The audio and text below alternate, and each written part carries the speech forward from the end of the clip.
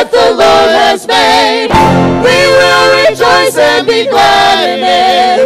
This is the day that the Lord has made. We'll rejoice and be glad in it. This is the day that the Lord has made. We will rejoice and be glad in it. This is the day that the Lord has made. We'll rejoice and be glad in it. We'll rejoice and be glad in it. We'll rejoice and be glad in it.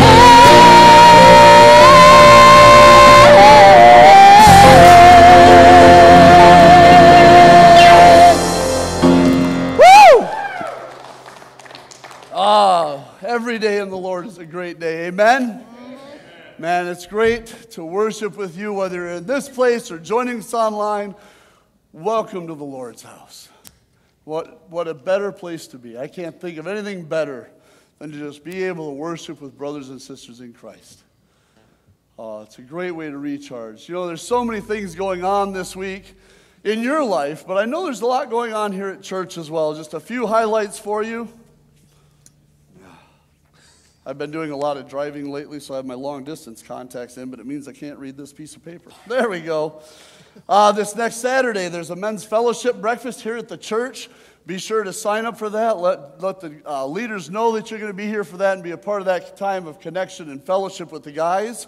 And they wanted to do that because, ladies, you're going to be meeting at Scoop du Jour, and you're going to be doing the thrift store crawl. So both have plans. The guys couldn't be outdone. They're doing breakfast and sitting and enjoying it. The ladies are going to be running all over shopping. So it'll be a great week.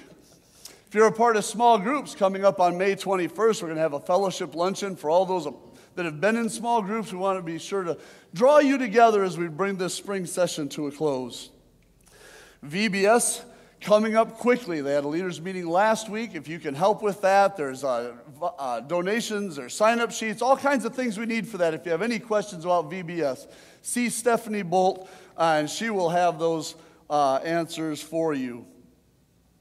First Impressions team is still looking for volunteers. You can be sure to be a part of that. As well, if you have a graduate in your family, be sure to let the church office know this week. We've got our crossover ceremony. Our honors week coming up in June. We want to be sure to get all of the graduates included. That's called Promotion Sunday. That's what that says. Promotion Sunday, which is June 4th. So we want to get that covered. And then VBS I mentioned, but the dates are in the bulletin. And all of those things. I went fast. I talked fast. It was on purpose. Because we're here to worship. And that is all service and connecting time, which is important. But it's all available on the piece of paper. You can grab one out at the connections counter if you don't have one. And it's also available on the website, so you can look it up there as well. God's done great things this week in our lives. Maybe you're weak and you've said, man, it was a rough week. Look for those great things he's still done. Let's continue to worship him through song.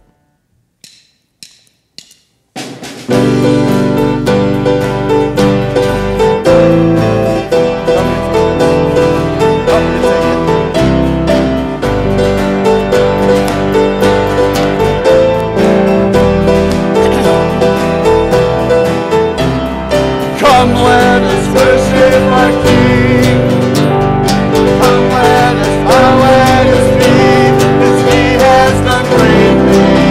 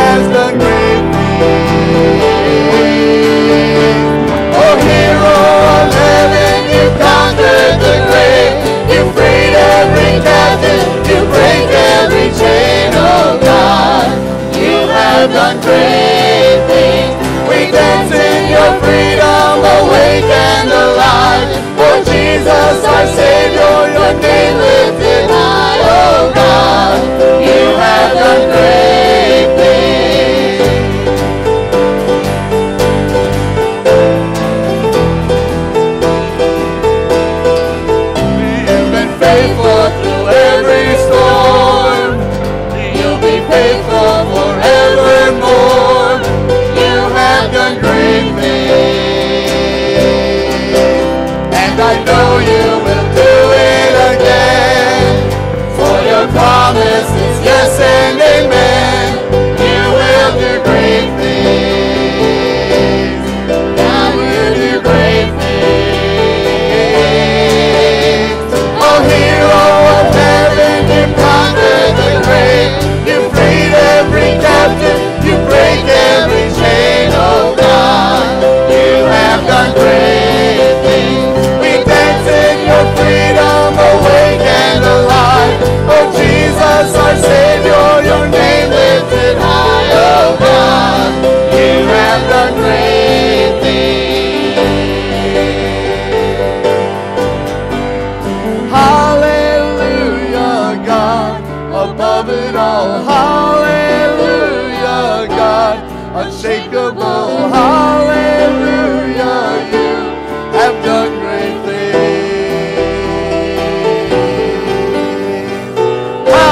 Hallelujah, God, above it all. Hallelujah, God, unshakable. Hallelujah, you have done great things.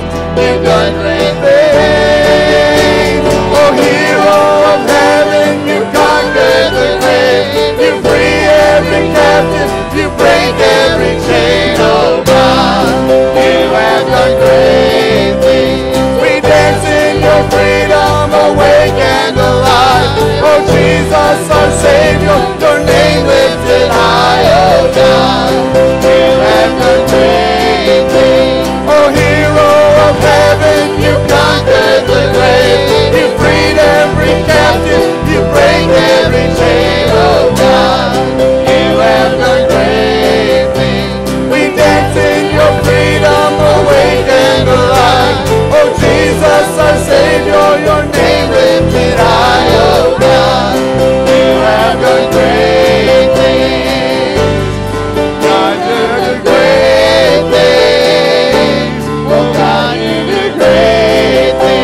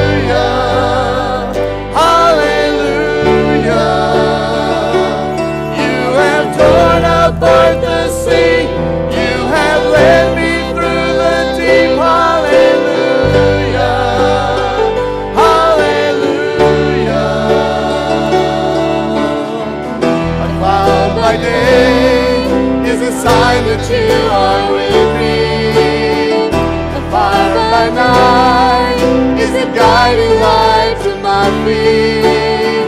You found me, you freed me, held back the waters for my release. Oh Yahweh, you're the God who fights for me, Lord of every victory. Hallelujah, hallelujah. You have torn apart the sea, you have led me through the deep. Hallelujah, hallelujah.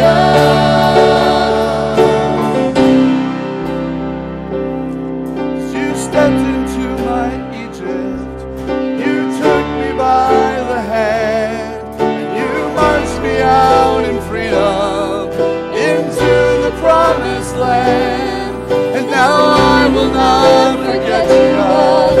I'll sing of all you've done. Death has swallowed up forever by the fury of your love. As you stepped into my Eden, you took me by the hand, and you marched me out in freedom into the promised land.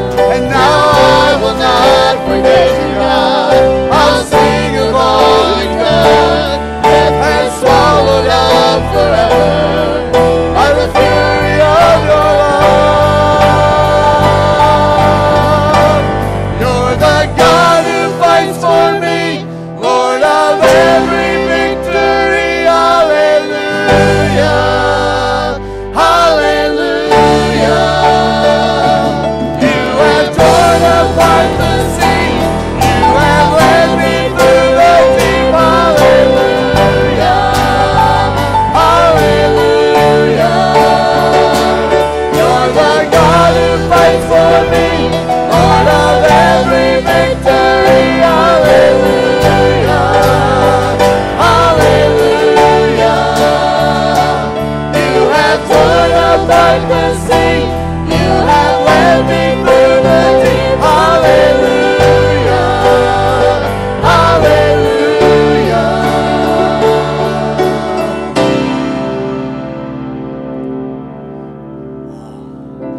Do you see those words?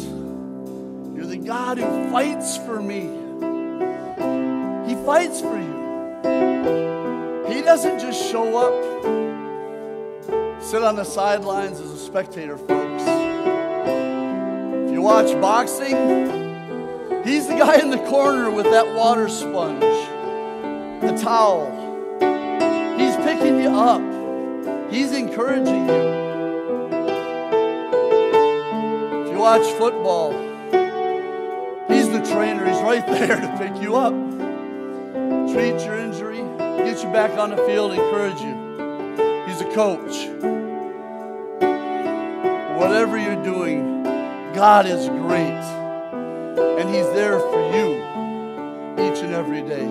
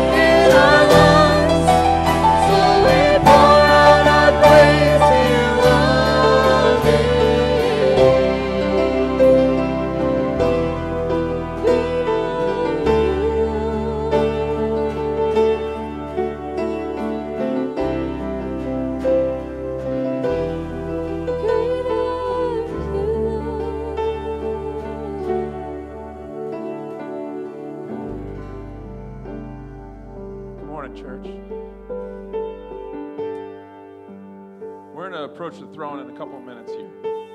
And Harrison's going to come up and pray for us. But I am overwhelmed by this morning of a sense of just brokenness. I feel the Spirit just speaking to me saying we need to approach His throne and lay down the areas in our life that are just broken. I can go through a laundry list of things that you're dealing with. I can guess, but reality is this. God knows what you're going through. And God loves you so much right where you're at. He doesn't want to abandon that. He doesn't want to ignore that. He wants to have that opportunity to have that discussion with you. He was a God that loves you so much that He's willing to bear your burdens for you.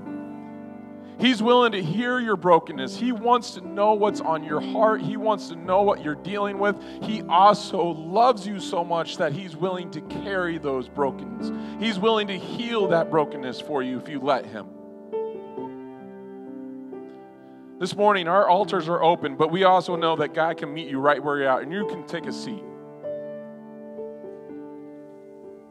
We know God can meet you right where you're at, right? Right, church? That He's that big. But I will say this. There is something to the action of coming forward to His throne and kneeling before Him that is so humbling, so enriching, so submitting to the Spirit. And I really believe, church, that we need to be a church that is consistently submitting to God. Consistently saying, your will, not mine. And this morning can be an opportunity for that.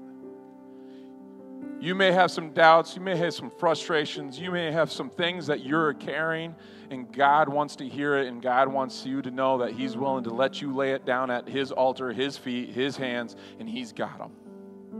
Are you willing to trust Him this morning? So I'm going to ask Harrison to come up, and he's going to lead us in prayer. But more importantly, I want you to know this is a time between you and God. To spend this time sharing your heart, sharing your failures, sharing your frustrations, and know God is bigger than them.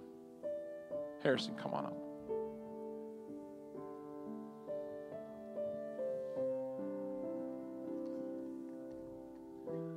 Let's pray.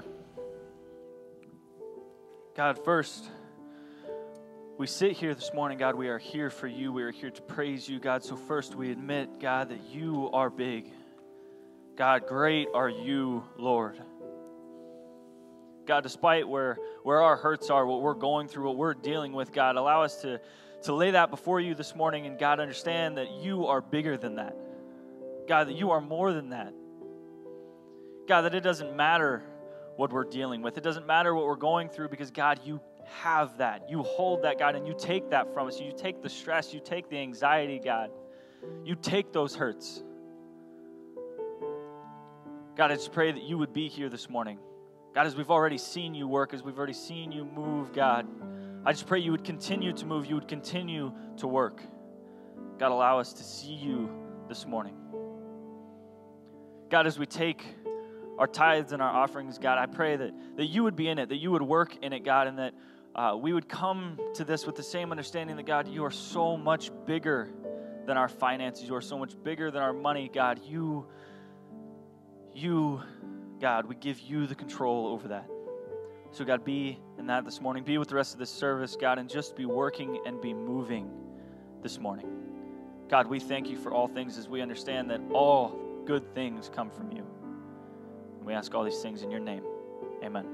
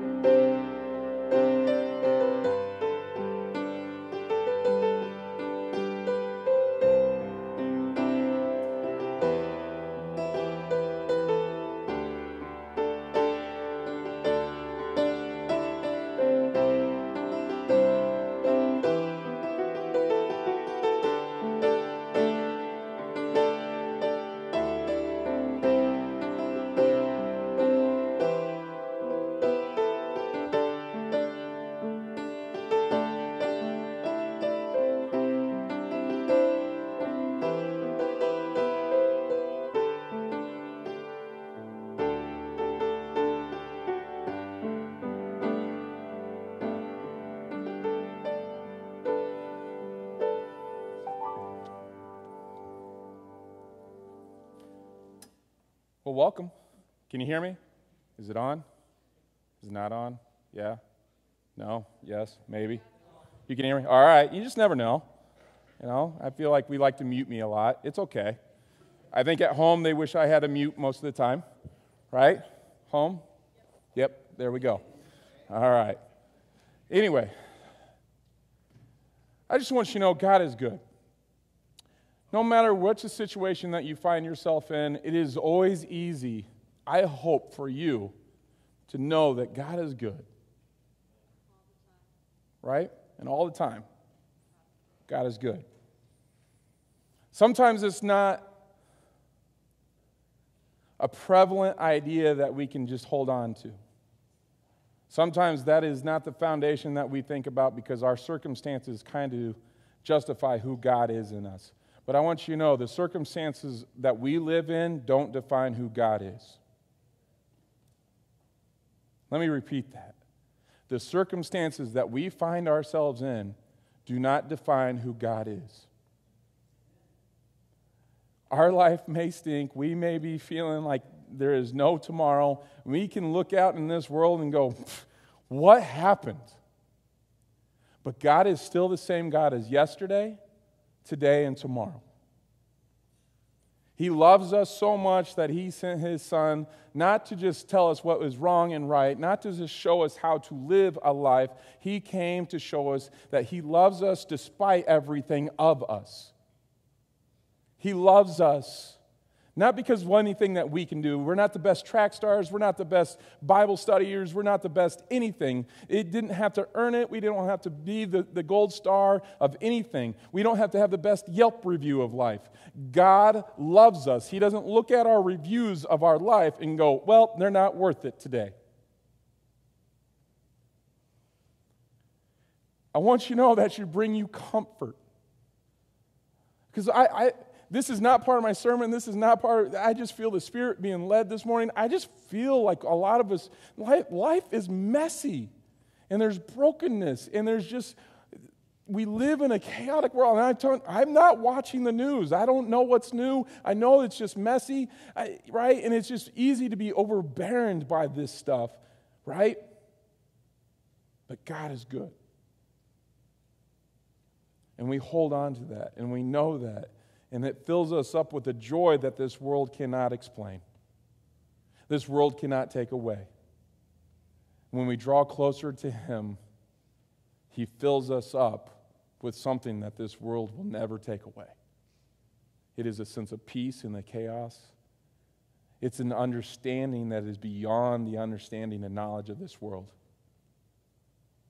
And we walk with our heads up because He keeps us up. As long, and this is the key, I think this is a big key, if we draw closer to Him, He is nearer to us.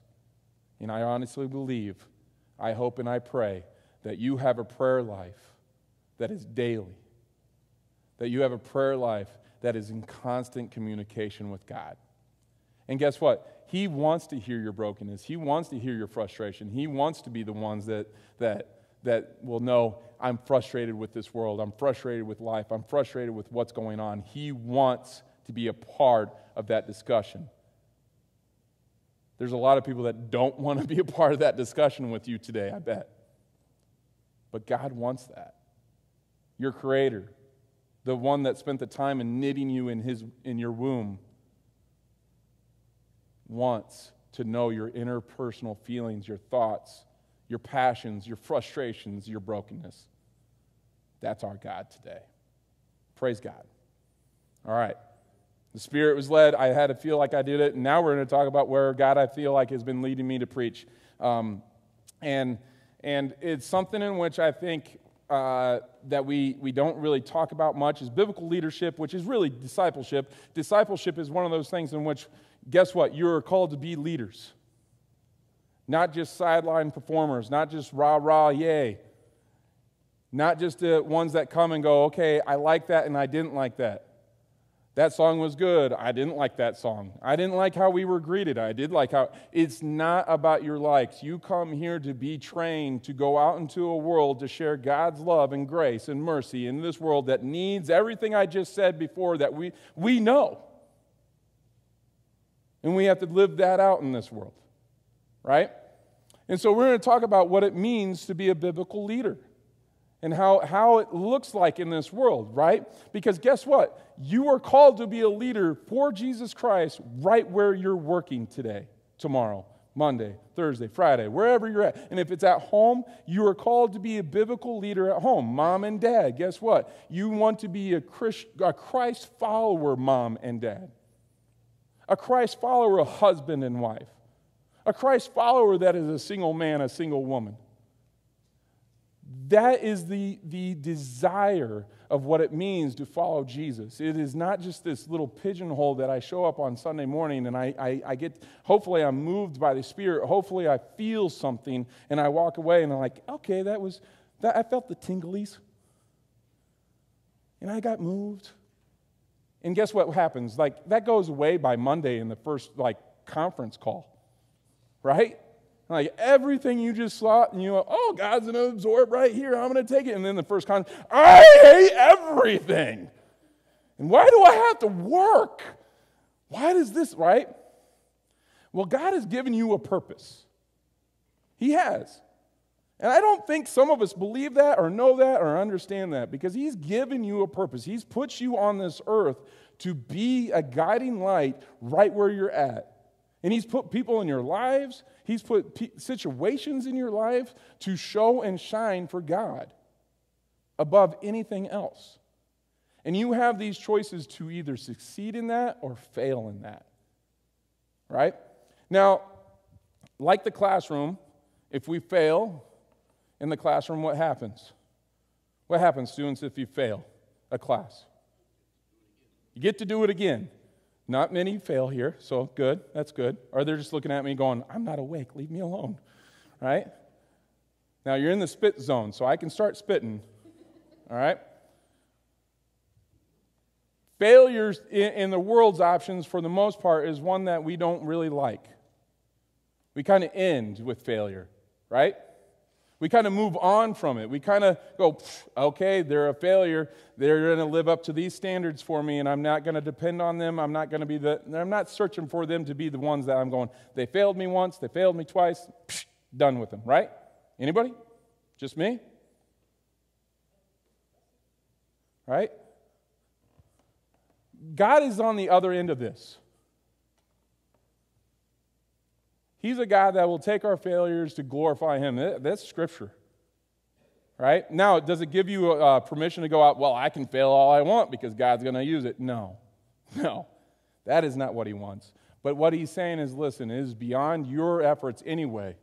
I want to use you because I want to be glorified through you. And if you fail, guess what? I'm so much bigger than your failures. All right, that's awesome.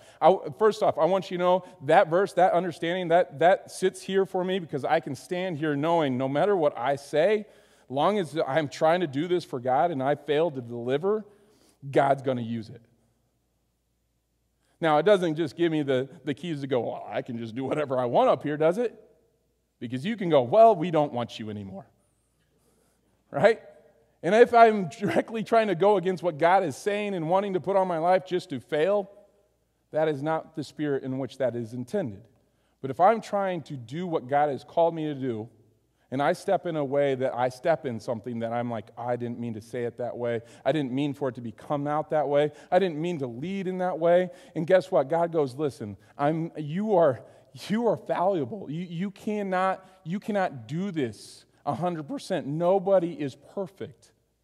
And I haven't called you to be perfect in the sense of this world. I've called to be perfect because I'm in you, and everything that's in you that is godly is perfect. Because that's who God is, right? The scripture that I want us to look at first is Proverbs 4:7. And this is the scripture in which during this time I think I will repeat, I want this to resonate with you during this series, all right? I want it to be something that you're like, man, Pastor won't just be quiet about this, like it just nonstop with this verse, right? It is Proverbs 4:7, wisdom is supreme. I could stop right there. Wisdom is supreme. Now, in the world that we live in, knowledge is power, right? I'm going to tell you right now, knowledge is nothing compared to wisdom. But I wonder if we really value wisdom. All right, let me read therefore, get wisdom, though it cost all you have, get understanding. It's like a Nike commercial in this verse, right? It's just very like plain, get understanding, all right? All right, I'll just take my milk. It's a milk commercial, get milk. Remember that one, all right? Get understanding, get wisdom. First off, you have to ask for it. Right? Knowledge is something in which we look out in this world. It's a vertical thing. It's book. It's more I know information that I can receive from you, from others, from other human beings of this world, right? Guess what wisdom comes from? Biblical understanding of what wisdom is this, between me and God. I gain wisdom only if I ask from it from God. Now, Proverbs. Do you guys know who wrote Proverbs? Solomon did. Now, do you know he's mentioned as the greatest what? He is the most wise man. Right? God has gifted him with wisdom. Do you know what he probably asked nonstop for? Daily? Lord, give me wisdom to run this country. Give me the foresight, not knowledge, give me the wisdom. I believe it's a daily thing in which we talk about that we need to ask God. When we wake up, when we deal with issues, when we're dealing with the brokenness of this world, when we're having to deal with complications of the life that we live, we should be seeking out God's wisdom and how to handle that. But it comes with the question. It just doesn't come. It has to be sought out. Wisdom is supreme. Therefore, get wisdom. It's not just handed out to you. You have to make a conscious effort to go get it. All right? This is the idea of biblical leadership that I want us to think about today. I think the number one, very first, most important thing in which we have to understand as a biblical leader is you have to be teachable. You have to be somebody that is willing to be taught, somebody that is willing to hear, somebody that is ready with an attitude to receive, right? Those are this right here can be the cornerstone to a development of a biblical leader within their own context, their life, the understanding. Because wisdom, if we understand it, we receive it, and what it does is change our mind, change our heart, and change how we act. Right? It is God coming in and saying, hey, listen, there's a better way to do this.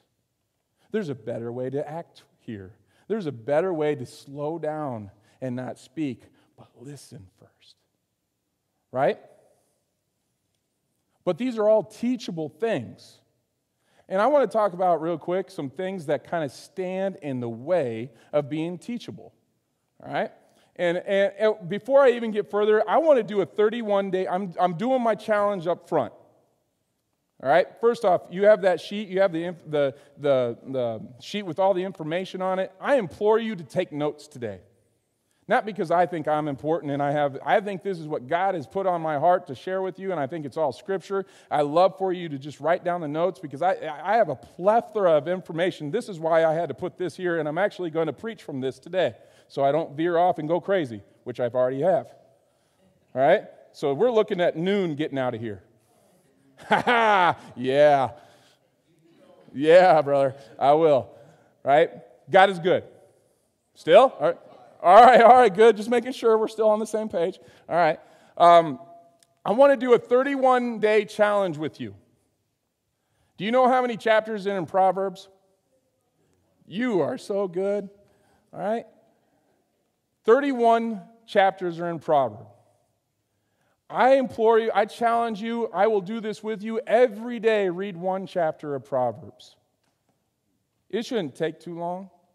But I think the more we have Scripture a part of our daily walk, the more that we're doing it together too, and we're all on the same page in 31 days, who knows what's going to happen? You believe that? Are you willing to take that challenge with me? Yeah? Let's do it, church. Let's do 31 days of reading Proverbs together. Just one chapter a day. That's it. If you say yes right now, all of you at one time say yes, something special will happen. Are we willing to take this challenge? Yes. All right, you're dismissed. But God is good, and I'm excited about this. Tomorrow we start Monday morning. Monday, whenever you're ready to read His Scripture, just know that you have a whole church reading that same chapter with you. That we're going through this journey of wisdom, understanding how to live. And it's biblical. Woo! Things are going to start moving. And this little church, this church that we have together, right? Man, we're going to start seeing things happening. If you believe in revival, I believe it totally starts with God being centered in our hearts, and we go, okay, Scripture needs to be written all over us. And if we want to see change, if we really want to see revival, guess where it starts? It doesn't start in a service. It starts with us approaching His throne with prayer and in written Scripture. And we go, okay, this is what God has said to me today. How do I live this out? How do I take this phone call where I've got an irate customer and I go, okay, I need to use the wisdom that I just read, and I need to be patient, I need to be kind, I need to be God's words, and I'm not trying to take advantage of them, I'm not trying to do anything horrible to them. They just need to vent. How do I do that and walk away going, God is good. God is good, right? Right? And the more that we get God's written word in us, guess what voice we actually hear when people are whining, complaining, and frustrated with us, when life isn't doing right, when our spouse is just mad at us and we can't figure it out, when we're just not doing anything right. The voice that we will hear more is what God has written upon us, and we will believe it and know it and act on it.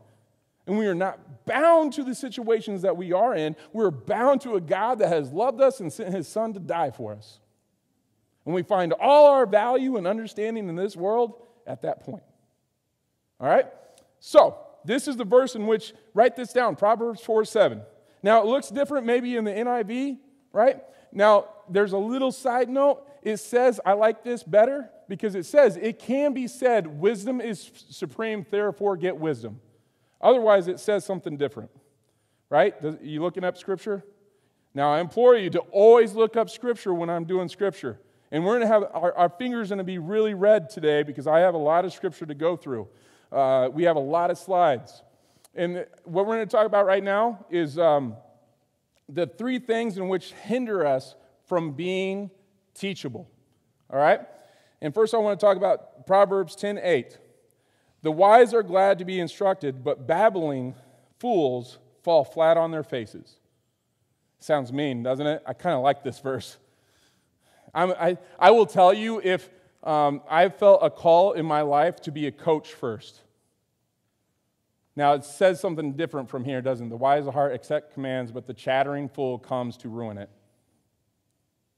Right? Listen. There are three things that will enable you to be teachable. All right? And we're going to talk about those, but it starts here. Where do we start? Do we believe that wisdom is derived by God, or do we think we just are innate with all the wisdom that we're just, and when I walk in the room, nobody needs to know. I've got it all. And in a world that we live in today, too, right? We have every knowledge a bit that we have that we can look up at the tips of our fingers, in the palms of our hands, and go, well, this is what Google says. You're wrong. Right? We live with that confidence. Now imagine if we had the full confidence and understanding that we believe that God is where wisdom is derived and we are fully embraced with God. And we walk out in this world with that wisdom. It's a different kind of wisdom, right? All right. First one, this is what I want you to write down.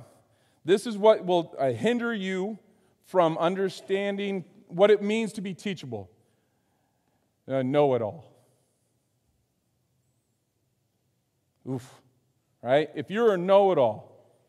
Now, it is easy for us to start going, well, so-and-so is a know-it-all, and that person's definitely a know. I want you to know we've all lived in this corner of being a know-it-all, all right? And this is the verse in which we would look at. Proverbs 28:26 says this, "Those who trust in themselves are fools. But those who walk in wisdom are kept safe." Listen, it is easy to find ourselves as being people that are know-it-all. I don't need you to tell me how to live my life. I don't need you to be the one that's embracing me and telling me, hey, you're going the wrong way. But in reality, it is easy to go, man, I got this, right? And we live, if you look at church today, I would say we perform more of this than the other. And why I say that as a pastor is I can see us living our spiritual life alone. And we don't want people to come to us and guide us and direct us. So we know it all. I've got it. I love quizzers. And this isn't to sound like I don't. I love biblical quizzers. I love that they know the scripture. I love that they got it beat down in their life and that they can answer a question. If you've ever gone to a quiz meet for teens or kids, it's amazing, right? They can say 2 or 3 words in this a question, just a question. And they stand up and they have to finish the question, and then they have to give the verse, and they have to give the reasoning for it, and they have to give all these things. And I'm like, where did that come from? And he just said, what the? Right? Now that sounds like my version of what the can be so much different from theirs. But they're answering the question verbatim, and they get it right. And I'm like, Lord, I'm missing it. But this is what I want to say that the problem with quizzing is they have all that scripture, and all of a sudden they become the know-it-alls. And if anybody comes to them, they just spit out the information, and it has not resonated with them in the way that wisdom has. Like it hasn't transformed them. It hasn't adapted their life to it. And when they're approached with that, they go, well, I know it. Leave me alone. I've got this. So those who trust in themselves are fools.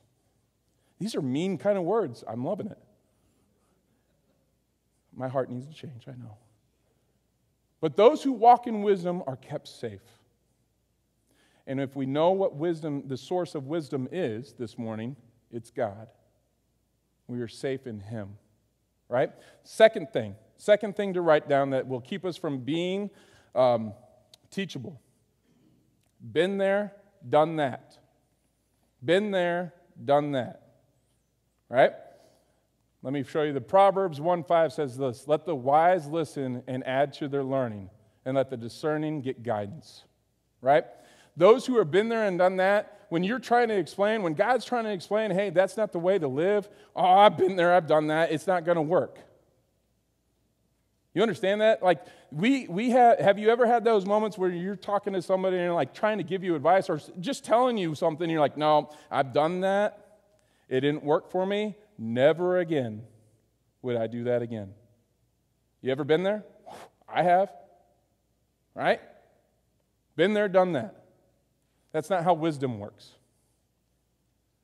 If it's called to go at a certain situation again, and maybe even use the same techniques again, guess what? God is speaking to you. He's giving you another opportunity to shine. He's giving you another opportunity to share His word in a situation that the other person might approach it differently. The situation might change, right? You might be the same person, but the situation might change. And if you approach it the same way that God has called you to approach it, guess what? Well, the difference is the interactions might be different. Been there, done that, doesn't work. It causes us not to be teachable. Third thing, the one-upper. One-upper, right? Proverbs 11:2. When pride comes, then comes disgrace, but with humility comes wisdom. All right, with the one-upper, have you ever had this conversation and you're telling a story and you can tell the other person's not there really listening? They just are waiting to come in and go, well, yeah, but I did this, this, and this, right?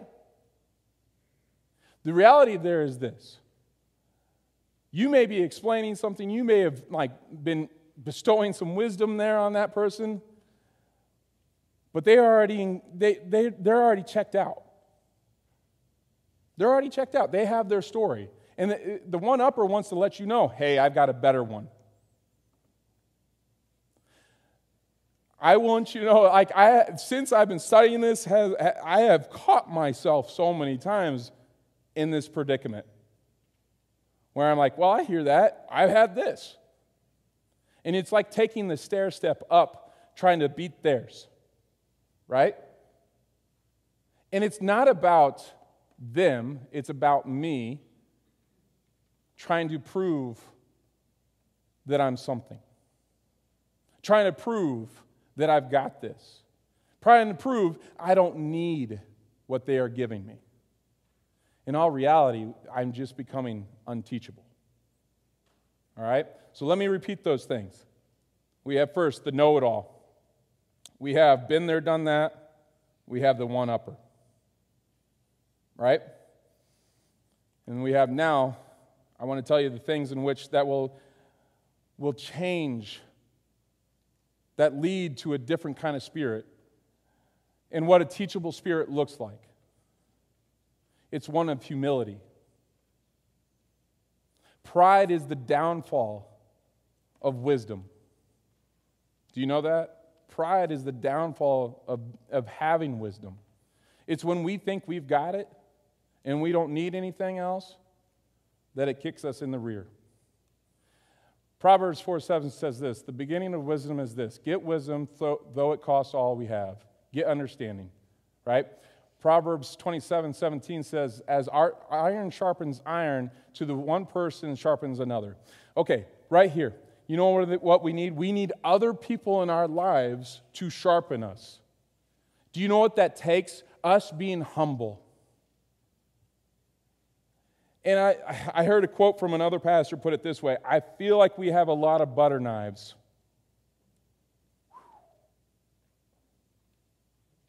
That wouldn't cut meat for anything. Because we're either scared to approach each other in a ways, or we're not ready to take it. Right? And I want to say this too. I don't think you want ever to have somebody to have a critical heart towards you. I don't think we're called to be critical of each other. I think we're called to coach each other up. There's a whole different mentality with that and how you approach the relationship with the other person. If you come ready to tear them down and tell them how they're not living right and how they're not doing it right and how they're not being right, guess what? They don't want. They won't want that relationship with you. Now, this is in the context of church. You know what's even more prevalent out in the real world? That. You know what the world needs and the church needs is a bunch of people willing to lift each other up and go, listen, I see this about you and I see some great potential out of you, and it would be awesome if you stepped up in these areas. And guess what? God needs you to be this way. God wants you to live this way. Why? Because, man, once you go down this path of life, it is rough, it is not easy, and it's not glorifying God, and it's not leading you in a life of healthiness. It leads you in a life of loneliness. Well, you may have all the friends in the world, but in reality, you are truly lonely if you don't have God sitting at the throne of your life. Because only God truly knows who you are, what your motives are, what your desires are, right? Iron sharpens iron. And when we do this, we do it in the name of God, and we do it out of grace, and we do it out of love, and we do it in a way that it is tough. It is not easy. I think about those who are, if you ever watched Forged by Fire, right? That show that you build knives, you build weapons. It's a guy show, I guess. I love it. It's kind of interesting. You see things sliced and diced, and it will make it or not, right? And it's weapons, and it's gruesome. I'm feeling it as I'm talking about it, right? I would love for us to be a church that does that with each other. That when we walk out here, we're warriors for God, sharpened by His Word. Coached up, knowing that we can do anything in His name and really believe it. That marriages can be redeemed because we believe it, because we've been sharpened that way. That relationships can be redeemed because we believe it, because we've been sharpened that way. That I can quit my addictions because I believe it and I've been sharpened that way. But when we just play the dance, when we're nervous about touching swords, when we're nervous about ironing each other, all we're going to get is butter knives. And we're just going to stand around going, well, there is no meat in my life, and I'll just have some vegetables and butter. And if you're a vegan, good luck to you. I want some meat.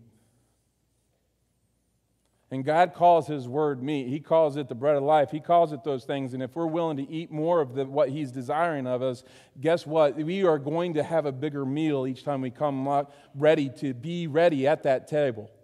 But if we only have a butter knife, we're not going to be able to chop up what He's got for us. And it's not going to taste good. And it's going to hurt. And we're just going to push that plate aside.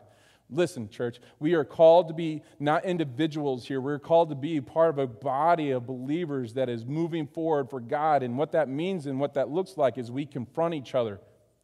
Not out of criticism, but out of coaching. Not out of a spirit that is mean, but it is out of a spirit of grace and mercy. And if I see you walk out of here today just a horrible spirit, and I go, well, God be with them. And I don't approach it, that's on me. That's on us. We are called to love each other. And the way that God sent His Son to love us, there's a cost to it. And it's not easy, and it hurts sometimes. Sharpening knives, it takes the filters off. It takes the pain off. It makes it sharp. But that sharpening, there's a cost to it. And there's a cost to us sharpening each other. We've got to get beyond the bounds of being, I just want this to be a safe place.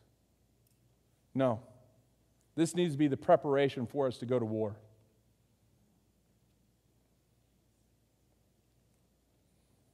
Right? And a war that is one that's already been won. A war that is not of the same weapons of this earth. It is weapons of love. It is weapons of grace. It is weapons of patience. It is weapons of kindness. It is weapons of those things in which God goes, hey, if you love your enemy, guess what that's like? That's like burning hot, keep coals on their head. If you're graceful, it will change somebody for eternity. But we can't do that if we're not teachable. Right? All right. Next thing. Proverbs 12:1 says this, whoever loves discipline loves knowledge, but whoever hates correction is stupid. I'm sorry if you have kids in here. I know that's a word that we're not allowed to really say in our household, right, Michelle? That's right. But Scripture says it, so I'm going to say it this morning. All right? Proverbs 12:1, I'm going to say it again. Whoever loves discipline loves knowledge, but whoever hates correction is stupid. Right? Listen, to be teachable, you have to be one that is willing to be disciplined. And there's no end to this. There's not a date like, at age 55, I don't have to be disciplined anymore. Right? Is there an age limit on this? No. Right? Growth means it's for life. Right? Listen, what I love right now in our church is we have a couple of classrooms that are filled with people that we have a Genesis class that Lisa DeClue teaches, and it's awesome. We also have a Generations class that is led by Harrison and Dave, right? And in that class, I'm going to brag on that class a little bit, and it's nothing to take away from the Genesis class. They have multi-generations in there too, right? But in that class, what Harrison's and Dave's class is really providing is this opportunity of all generations to come together, and they pose one question, and they come together and share the wisdom from all avenues of life. So our older generation is, guess what they're learning? They're learning from the different perspective of the younger generation. What the younger generation is hearing is the old generation's perspective of how life was. and how it is and how it should be in some ways. And there's this growth that is so amazing. And I want you to know, I hear Dave's story and I hear Harrison tell the story, and I've heard others talk about this class, and it's been great. Now it's taken its time, and there's people like, I don't know if I like this. I don't know, because it puts them out there to share what their feelings are about this topic. Like hell. They talked about hell, right? Yeah. Can you imagine hearing a junior high's version of hell? And then a grandpa's version of hell? Do you think they're the same? Do you think it's healthy that each side hears that? Absolutely. But if I had a grandpa in there that didn't hear, heard what the junior higher said and was like, whatever, that's not hell, and just totally was flippant about that, that is not healthy. That is not good, right? It's always being willing to allow God to use whatever avenue God wants to use to share with you His wisdom and His understanding of Scripture and understanding of life. And He will paint a new picture every day if you allow Him. Because God is so big, there is no way we can truly embrace everything that God is. There's just no way. But can you imagine the journey it is to want that? To be a part of that? To have that in me? To go, man, I'm excited about what's new today because of what God is going to show me today. Because I just want to be a part of this. Proverbs 13 through 14 says this: whoever scorns instruction will pay for it. But whoever respects the command is rewarded. The teaching of the wise is a fountain of life, turning a person from the snares of death.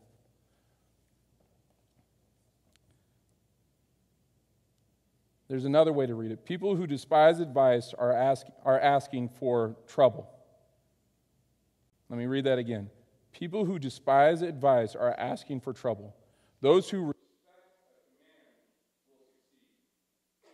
The instruction of wisdom is like a life-giving fountain. Those who accept avoid the snares of death. Have I died?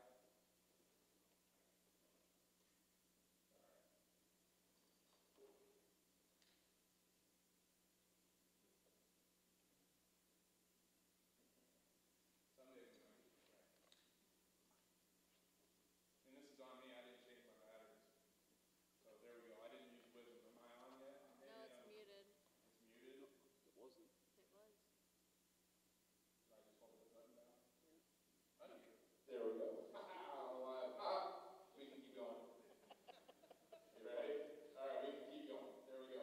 Nothing stops him. All right. All right. I believe we are called to correct each other. We are called to sharpen iron, what's an iron. But one of the verses in which, one of the parts in this I think that we need to really focus on when we're doing this is becoming a fountain of life. When you become a fountain of life, it doesn't sound treacherous. It doesn't sound something that you're like, I'm going to stay away from that fountain. That's evil, right? A fountain of life sounds amazing. It sounds like something you want to go to, something you want to be a part of, maybe even swim in, something that you're like, you want to be embraced with, right? Can you imagine people talking about you and going, man, they're just a fountain of life, a fountain of joy, a fountain of something that is just amazing. You don't really hear a fountain of horribleness, right? That just doesn't go along with the fountain. A fountain is something that is life-bringing, life-ensuring, life-breathing, right? Proverbs says if you are willing to correct somebody, you do it with a fountain of life.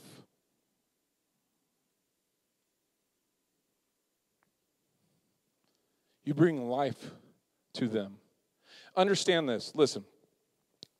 Theologically, we are born into death. We are born into sin.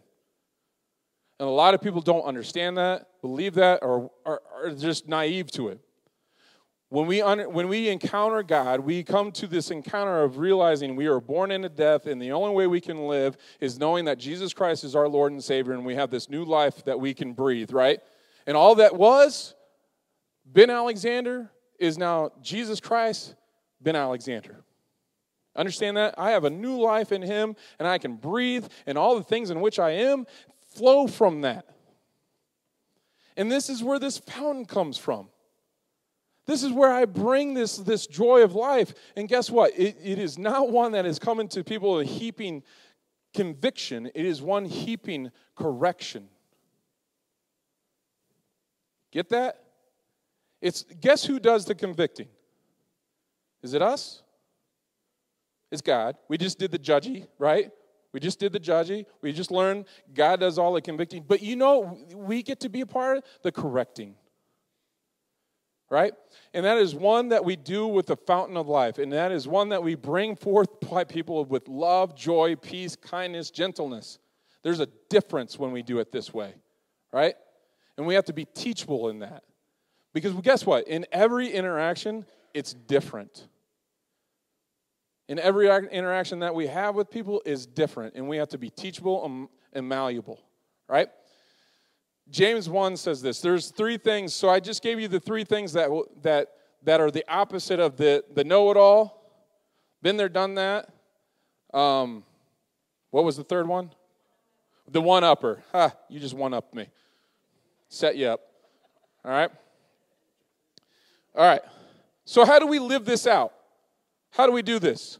Well, first I want to tell you in James 1 it says this. If any of you lacks wisdom, you should ask God. Ask for it. Guess what? God desires a relationship with you. Do you believe that? Do you believe that? Now, back in the day, during Jesus' time, belief looked different from our belief. Because if I believed it back then, guess what? It also transformed everything that I did. I acted on it. So, do you believe that God can still heal today? Do you pray for it? Good. Do you pray for it daily? Good. Awesome. You're awesome. But the numbers dwindled. Right?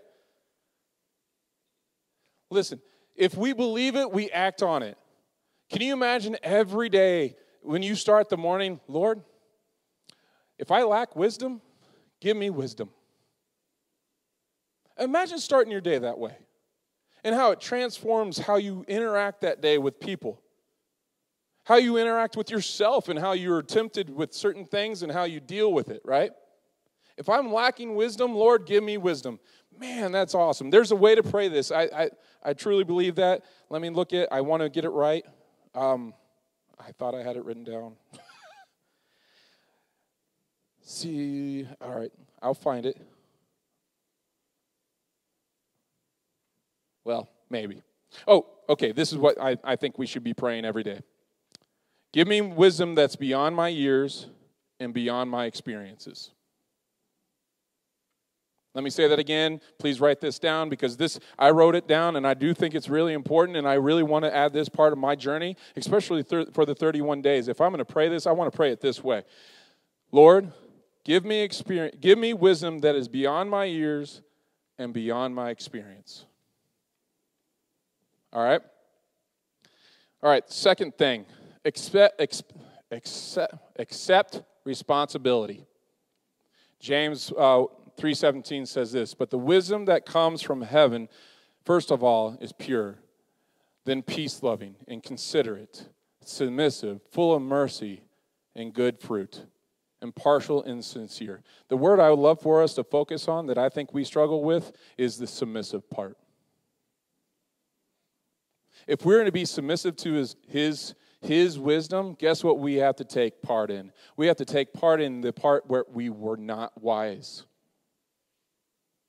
We have to be absolutely true in the areas of our life that we are not wise.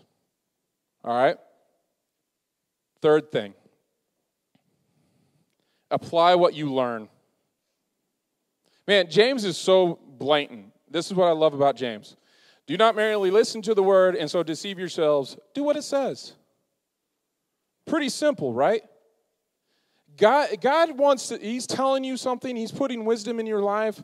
Don't just go, man, that was a great little thing that I heard. I loved that. That was wonderful. That lifted my spirit. And then just not have any part of it for the rest of the week. If he's telling you to be patient with somebody, that needs to be patient, that's in your life, that won't be there, won't listen to you, doesn't want any part of you, it keeps being around you in your life, guess what? Be patient. If he's giving you that nugget, and he's telling you to do these things, do them. Apply it to your life. If you hear, okay, you've heard 100 better sermons than this morning. You've heard 100 better sermons by different pastors. Do you do everything that they have said?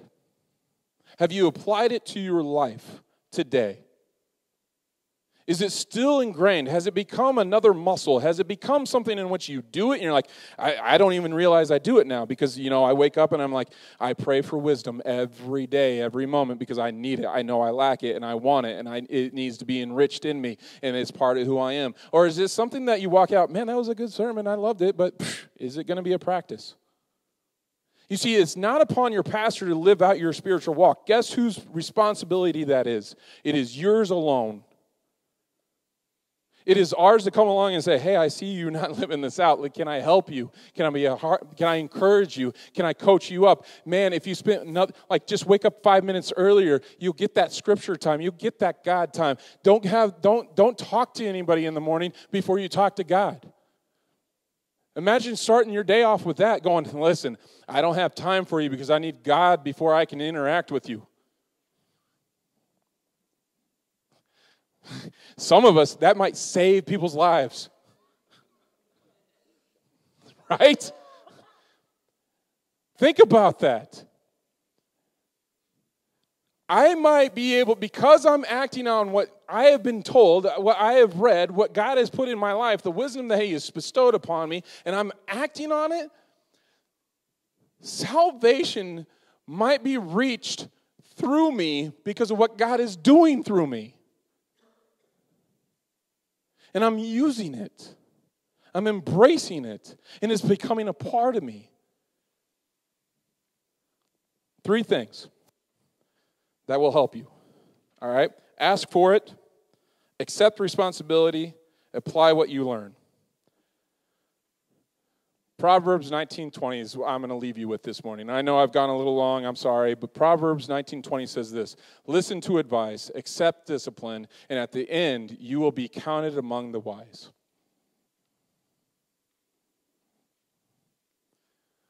I know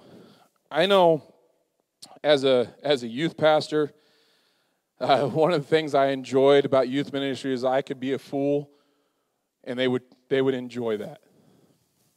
As a senior pastor, not so much. Right? Now, we might get a laugh or two, but you don't want a foolish pastor. You probably want somebody that's going to have some wise words, some things that you go, okay, I can take that with me, right? Guess what? I think we all have that desire in us that when we walk away from a relationship, it is not one that we walk away going, that was a fool. We want to walk away knowing, man, God used me in that moment. And I said yes to Him. And all the things that He had been storing up in me, it came out. I want you to know the best moments in my life have been the moments that I've been able to share the salvation with somebody that has sat down and talked with me and asked me certain questions. And I just started spilling out everything that God had done in my life. And it wasn't about Ben Alexander, but I was able to express what I have learned and what I am still learning today. And in that moment, God moved. And He used His wisdom through me. So my question for you as you leave this morning, are you going to be teachable? Pretty simple. Can you stop being a know-it-all? Can you stop? Been there, done that. Can you stop being a one-upper? Can you sit those to the side? Let them be off the... And when you're having a conversation with somebody, you invest in that moment and allow God to use you. Allow God to embrace you in that moment. And most of the time, wisdom comes with our mouth shut and our ears open. And we're ready to hear. Stand with me, church.